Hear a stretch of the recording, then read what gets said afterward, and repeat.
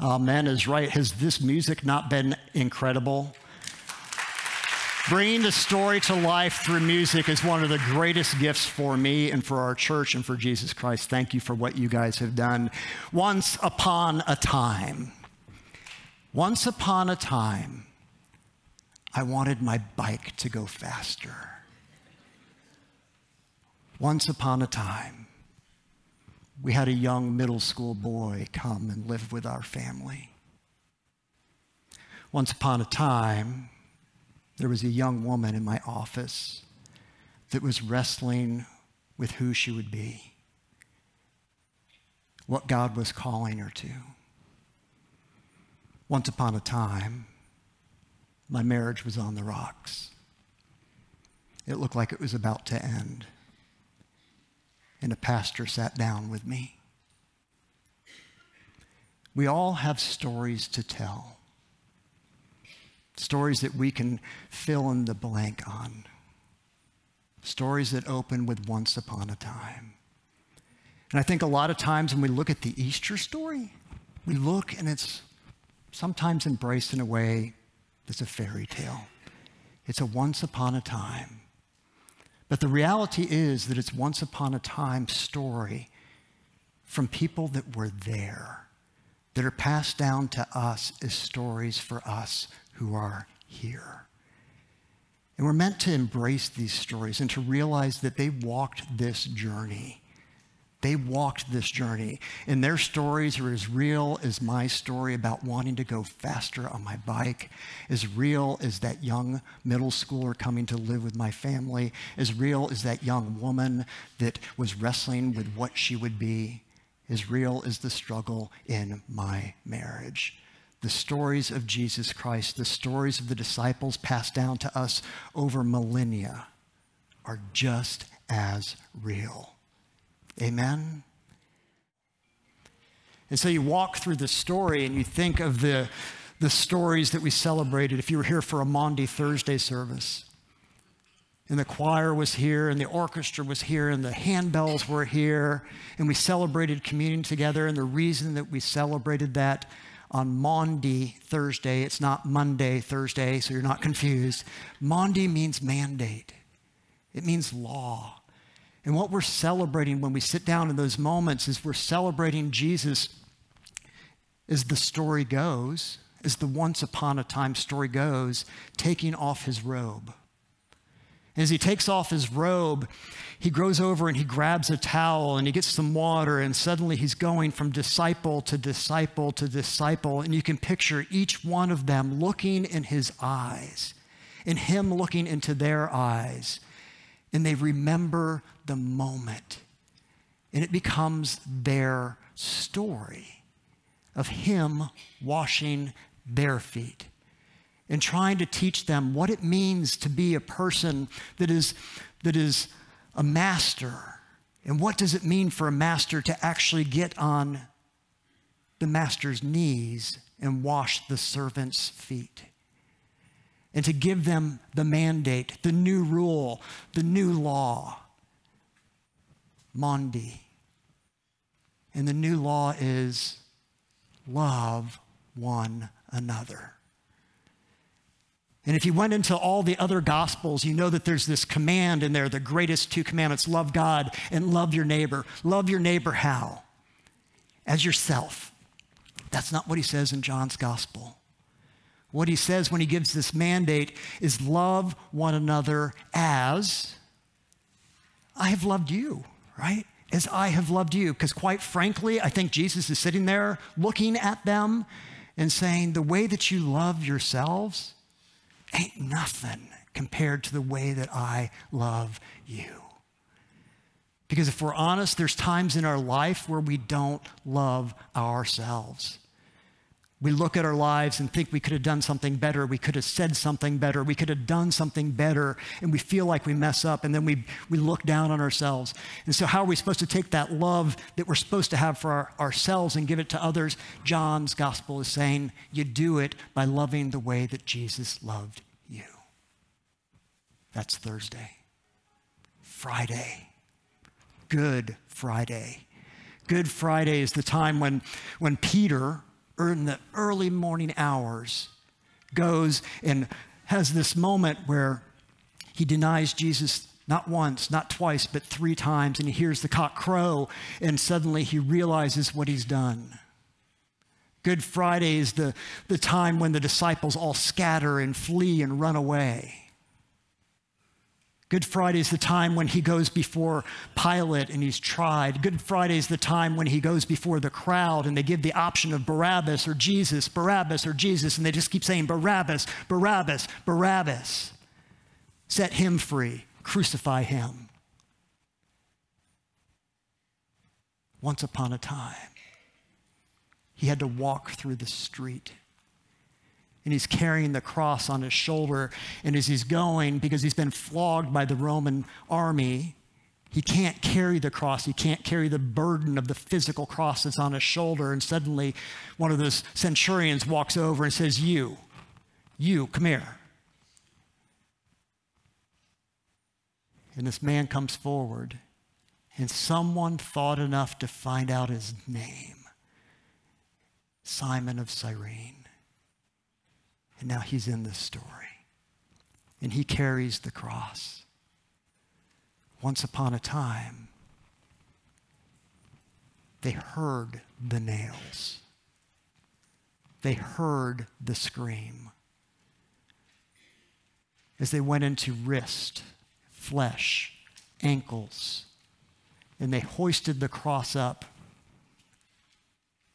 And Jesus was on the cross. Saturday, silence. Almost nothing happens. Almost if to say, end of story, game over, nothing left to see. It's the day where you're caught between Good Friday and Easter, between darkness and light, between chaos and hope. And there's nothing but silence. And the disciples don't know what's going to happen. And you can picture them gathering together going, what happened? What do we do now? What next? Then, Sunday. When the Sabbath was over, Mary Magdalene and Mary, the mother of James, and Salome brought spices so that they might go and anoint him. And very early on the first day of the week, when the sun had risen, they went to the tomb. They'd been saying to one another, who's going to roll away the stone for us from the entrance to the tomb? And when they looked up, they saw the stone, which was very large, had already been rolled back. And as they entered the tomb, they saw this young man. He's dressed in a white robe, sitting off to the right side. Clearly, they were alarmed, not expecting to see this person. But he said to them, don't be alarmed. Don't be afraid. You're looking for Jesus of Nazareth, who was crucified. He has been raised, and he's not here. Look, there's the place where they laid him. But go and tell his disciples, go and tell Peter that he's going ahead of you to Galilee, and there you will see him, and just as he told you. So they went out and they fled from the tomb, for terror and amazement had seized them, and they said nothing to anyone, for they were afraid. That, my friends, is the end of the Gospel of Mark. It ends with the story not finished. It ends with us having to wrestle and say, why? Why would it stop right there? Scholars look at that passage and they're like, clearly, what happened was a page got torn out. There's meant to be more story. There's meant to be a thing that concludes it, that wraps it up, that brings us to life, and it gives us a place. And you might be sitting there saying, Richard, we know the rest of the story. It's why we're here. It's why we're here on Easter. But do you really know why you're here? Not just on Easter Sunday. Why are you here? And when I get to Mark's gospel, I love this ending where it leaves this unfinished piece to it. And the fact that scholars, some of them are uncomfortable with it, they're not alone. If you have a Bible, If you have especially a study Bible, yours might say what my study Bible says, all right? That's the first ending, verse 8. Then it says the shorter ending of Mark, and it goes on for another verse. And then it has a longer ending, it says, of Mark. You want to know why that's there? It's there because even back then, people were like, how can it just stop? How can the story stop right there? How could it just end with the women of all the people, okay, of all the people? You got Peter, who's the denier, has fallen away. You've got the disciples who've fallen away. The one group of people that's left are the women that have been there. And suddenly Mark's gospel concludes with, they failed. Everybody has failed. So, some other people look at the same text of Scripture, look at the same book of Mark that these other people are looking at and saying, no, I think it's supposed to end right there at verse 8. Right there at verse 8, it's supposed to stop. And one of the thoughts is that when it stops right there, when it stops and stops with the women running away and nothing gets shared, that what would happen is they'd be reading the whole book. So they'd be sitting in church like this, smaller groups, house churches. And they'd pull this Gospel of Mark out and they would read this story of stories, this story of stories of people that were there experiencing every one of the stories that you see in here. And as they would get down to the end and they get to this verse and it came to the place where they said nothing to anyone for they were afraid, right then, the person who was reading the gospel would step aside and up would come a person that had been there. A person that was there. And if you step into like Paul's story, you step into Corinthians, you hear the testimony. You hear the testimony of him appearing to Peter and to the disciples. You hear of him appearing to 500. You hear of him appearing to James and the apostles. And last of all to me, Paul, an apostle of Jesus Christ. And that the word spreads through them. So maybe one of them, one of those 500 and some odd people was one of the ones that would stand up right at the end of the reading and say, once upon a time, this wasn't the end of the story. And that once upon a time is now. He lives. And he lives now. So maybe it's that way. Or maybe one more possibility.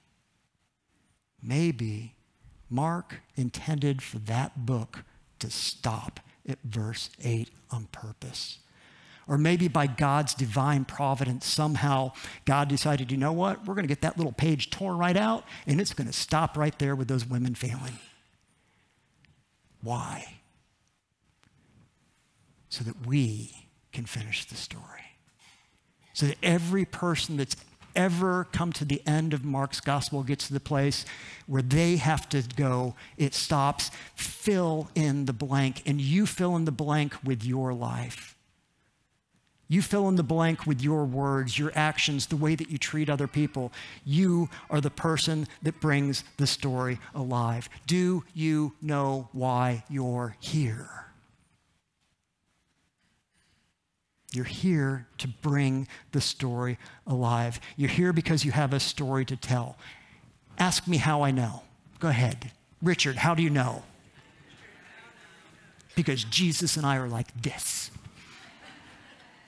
Right? Just like this. And maybe because also, if I turn over to John's gospel, we find out Jesus told us what was going to happen. Very truly, I tell you, the one who believes in me will do what? Even greater works than I do. And in fact, will do these because I'm going to be with my Father. I'm going away. And you're going to be the one who finishes my story. And I wonder if there's not a possibility of Mark sort of getting that, having heard that somewhere along the lines through his story before he wrote this book or hearing it from somebody else, that Jesus spoke those words and he stops his gospel and says, I'm going to leave that blank right there. Right there. And that now everybody Everybody. You, me, you, way in the back, you, way in the back up against the glass wall. Every one of us has this. Every one of us is this close to Jesus. And therefore, every single one of us can now live the story and bring it to life. Thursday, Friday, Saturday, Sunday marks blank ending, fill in the blank ending, leaves us yearning and questioning, what about Monday, your Monday? You are Monday. Back in the day, it was James and John. It was Peter and Thomas. It was Mary and Mary that we just heard about, and Salome, right? It was those people. If I was to say this scripture today, I'd say Nicole, right? I'd say Sally. I'd say Jeremy. I'd say Will and Jenny. I'd say Lee. I'd say your names, because you're now the people that are the story. You're the ones that are supposed to be living out the story now. I'm supposed to be living out the story. And the reality is, we weren't supposed to just do it individually. We're supposed to do it together. Why are you here? It's not just because it's Easter Sunday. It's because there's a whole life that comes after this moment that we get to live. We, plural, we get to live together. Jesus didn't go to that cross for just any reason. He didn't go just to forgive your sins. He came and gave his life that you can live a life that is new, a new life. That's the story of Scripture that is before us. So what's your story? Once upon a time, I wanted my bike to go faster. And I was in middle school, and I was studying science, and we were learning about friction. And I thought, I'm looking at my front wheel and wondering, if I just loosen that little bolt,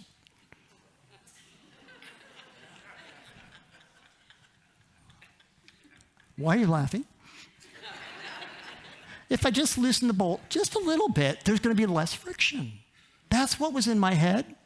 So I got my dad's little toolbox.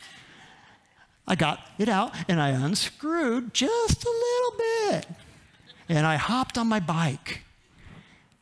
And I rode a very short distance. Because I hit a bump.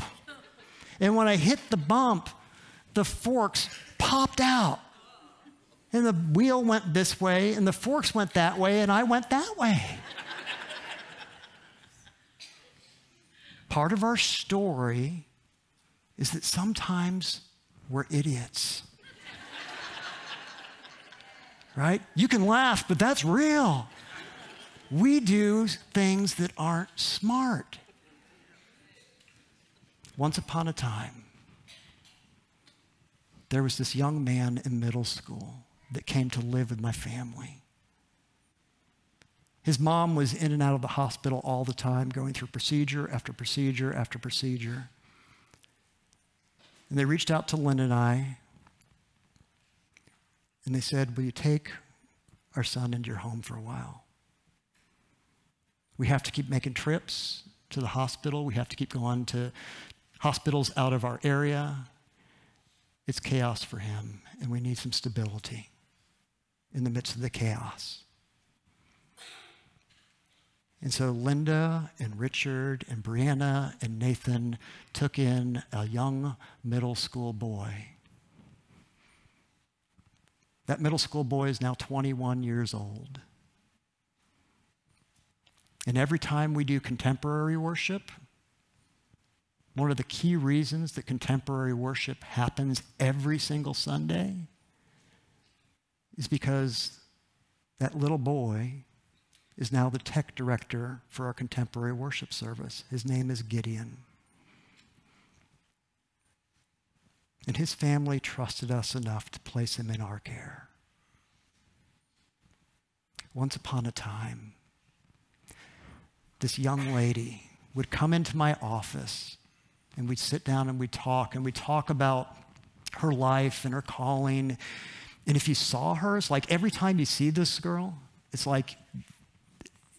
if a person that was following Jesus was to look like a person, it would be that. Genuine, authentic, passionate, all wrapped into one beautiful package. And we would talk about different things that she could do. And she's like, maybe it's kids, maybe it's kids. What if I work with kids? And she got connected this group that took her around different countries in the world, teaching kids how to hula hoop. I kid you not. All right, how to hula hoop. It was called Hula for Happiness. And it was put out through a different church. And she connected with this other church. And the cool thing was, we didn't care. We didn't care that it was another church. She was trying to find out who she was going to be. She came back after a few months and said, that's not it. Right? So she started working with youth. And I got to watch her work with youth. And then I got to watch her this morning do an offering prayer. Her name's Casey. Maybe you've heard her preach. Maybe you've seen the authenticity, the passion, the heart that is in that young woman. Once upon a time, my marriage was nearly at an end. So before I became a minister, Lynn and I had come to the church. We'd been here a while, and we hit a rough spot. And I remember I was talking to somebody after one of the services this morning. I remember I'm a child of divorce. Parents were divorced. And I remember saying, at least in my head, that ain't never going to happen. There's no way that's going to happen to me. Not only will it not happen to me, I'm not going to do it. And yet I found this moment where we were just like, oh, just in danger of that. Just on the precipice. But I was going to church at this little place called Anona. And I had this pastor named Jack. And I came to sit down with my wife and with Pastor Jack. Still married. Same woman.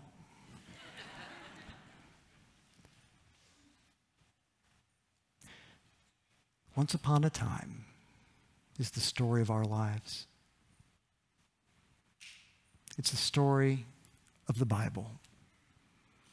And once upon a time, I'm hoping that you're able to look back on your story and say, once upon a time. And you can think of the moments where you unscrewed the bolt to the forks on your bicycle. And you can claim the places where you were an idiot and you messed up. I hope you can look back and see stories like Gideon and Casey. You can see moments maybe where you've wrestled with things, whether that is your marriage, whether that is loss of somebody that you love deeply, whether it's an illness that's going on through your family. And to realize Easter is about so much more than Sunday that is Easter. Easter is about a life that you live together.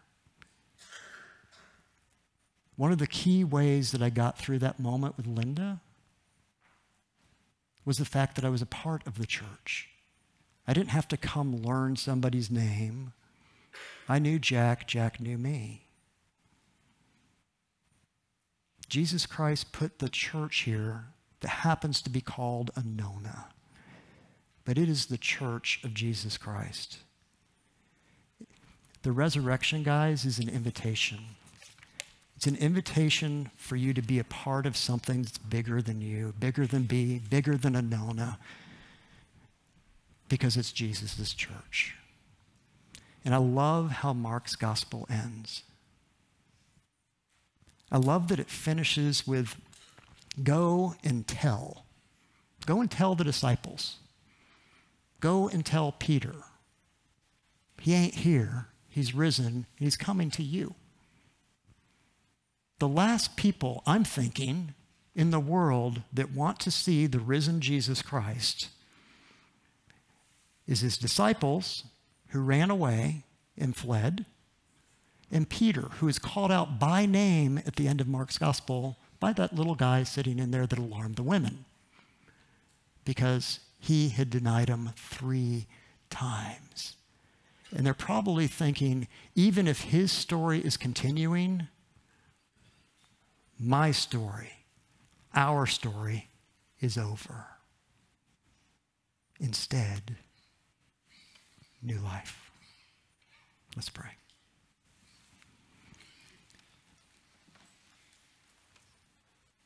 God, we love the story.